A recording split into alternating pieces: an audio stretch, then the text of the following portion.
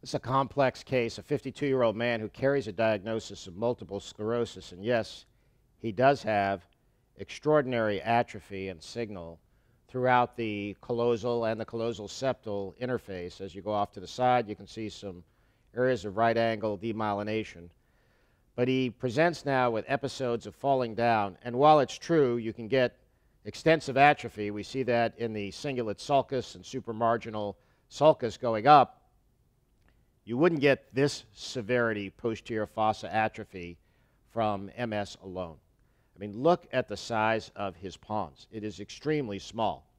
His cerebellar vermis with the individual vermian lobes are also small. You can see the prominence of the patient's primary fissure right here, the posterolateral fissure. Then we go down to the medulla. We see the medullary clava as a landmark, and then go to the pons and the midbrain. And of the two, the pons looks a bit smaller than the midbrain, but one of the differential diagnostic considerations here would be progressive supranuclear palsy. And you look at the inferior colliculus, you see it's got a pretty good bump, and as you go off to the side, the superior colliculus also has a pretty good bump. They're almost equal. So PSP, or progressive supranuclear palsy, which, by the way, is associated with gait disturbance and paralysis of gaze, which this patient doesn't have, wouldn't be a favored diagnosis. The severe pontine atrophy, though, in the absence of posterolateral plaque formation, which is where you would get MS in the pons, is a tip-off to the diagnosis. And if we go down a little bit lower, at the level of the brachium conjunctivum, or superior cerebellar peduncle, it is very atrophic, with this T-shaped area of vertical high signal in the median pontine raphe, and a cross going from side to side from medial lateral, producing what's known as the hot cross bun sign of this disorder, multi-system atrophy. This patient does have atrophy, and it's hard to tell what component of the atrophy is related to chronic long-standing MS and which component is related to this patient's MSA. Now, MSA can be subdivided into three types.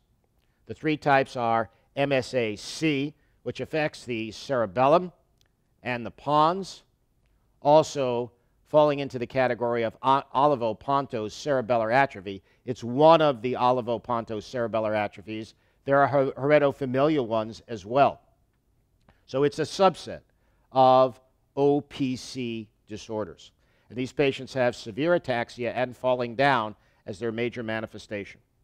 The other types of multisystem atrophy are MSA, multisystem atrophy, A, which stands for autonomic failure.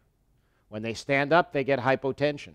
Sometimes when they stand, they simply get tremors in their legs. They can't stand in one place, but they can walk, which is very different than classic Parkinson's disease, where walking is challenging due to the rigidity. So when they stand still in Shy-Drager syndrome, which is basically the autonomic type of MSA, they have trouble staying in one place. Then you've got the Parkinsonian variation, MSAP, also known as striatonigral variant of multisystem atrophy. And this one may be very difficult to differentiate from Parkinson's disease and doesn't respond very well to the typical Cinemet and Parkinsonian preparations. These patients often have a fair amount of disturbance in their speech and laryngeal paresis. Patients with MSA often have involvement of the pyramids, so there may be a combination of motor dysfunction with some of these others. This patient's pyramids look pretty good. Death is often related to bulbar dysfunction and dysphagia. The patients often die from aspiration pneumonia or apnea.